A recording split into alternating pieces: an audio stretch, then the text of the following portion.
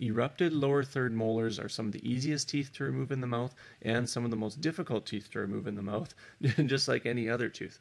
Now, the thing is, as we move posteriorly, we need to remember that the access for these gets more difficult, visibility gets more difficult, and we're getting closer to some of the vital structures in the jaw. Now, these are important things to know because if we run into complications, things can be a little bit more difficult to deal with and maybe a little more serious. So we need to have good confidence, we need to be very comfortable extracting teeth before we get into this type of extraction. So we're going to look at how we do this right away in this video. The first thing to look at is we need a good pan or a good PA to show us where that nerve canal is in relation to the roots of that tooth. Typically we're in the clear when they're erupted like this, but we still want to be sure and we want to make sure we can see the entire apex of that tooth. Now, as we get going on this, what we're going to do is we're going to start with our periosteal elevator, and again, we want to stay fairly clear of the lingual tissues throughout this extraction. Don't crush the tissues. Make sure you have good visibility when you're placing a forceps or when you're poking with your periosteal. We want to start on the buccal right between the third molar and second molar. I will often use the concavity of that periosteal in this direction to sink it in between the teeth and pry away, and that will move the papilla away from the bone to allow you to get your elevator deeper in between these teeth and allow you to prevent the crushing of that tissue as you begin to elevate on that tooth.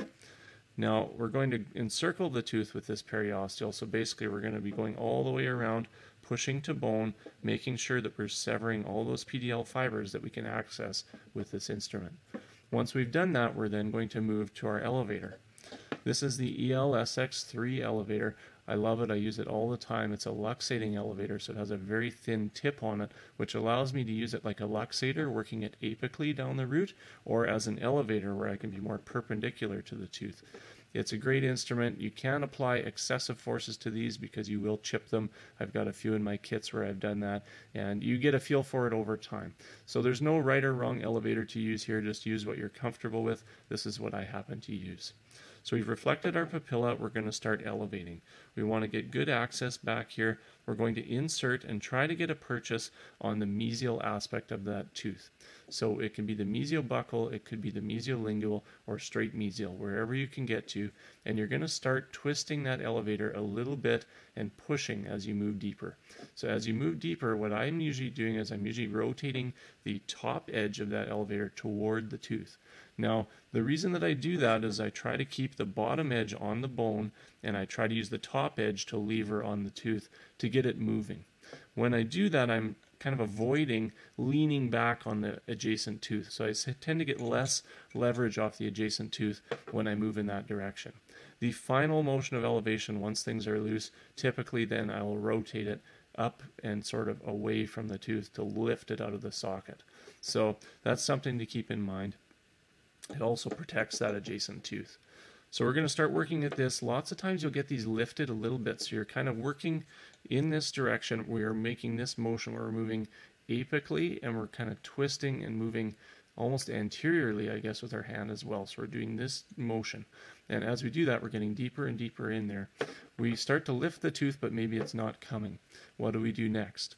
The next thing that we do is we can take this thin edge of this elevator, and now that we have a little bit of clearance between the tooth and that buccal shelf of bone, which is so sturdy, look at all that bone there, we're going to insert it in that buccal groove, and we're going to begin to push down in there till we get another purchase, and then we can lift from the buccal aspect of that tooth, and most times this is all we need to deliver that tooth out through the lingual. Now, this is an easy way to do it. It gets you in under the furcation of that tooth to lift it out. If we have elevated and we're not getting much for movement and things are pretty stiff, maybe the tooth's lifting a bit but not coming out, we can then move to our forceps. And our forceps that we would typically use back here, or that I typically use, is the 222 forceps.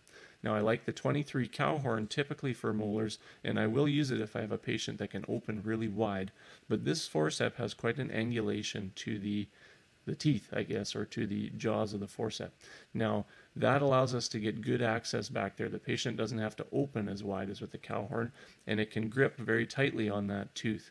And lots of times these teeth may have conical roots or maybe not be bifurcated, and we don't always have an area for the cow horn to sink into. So what we'll do is we'll apply this on our tooth after we've elevated a bit, and now we've got good leverage on there. I'll often use that underhand grip where you can then start to move and lean it in both directions, buccal, lingual, and begin our rotations, and then we can typically deliver this tooth either to the buccal or the lingual. Most times molars will deliver to the lingual because you can see the difference in the bone. The buccal bone is so thick, the lingual is so thin that you'll usually have it coming to the lingual. Doesn't matter, just make sure that you're not forcing it. You will feel as you get going which way that tooth wants to come out.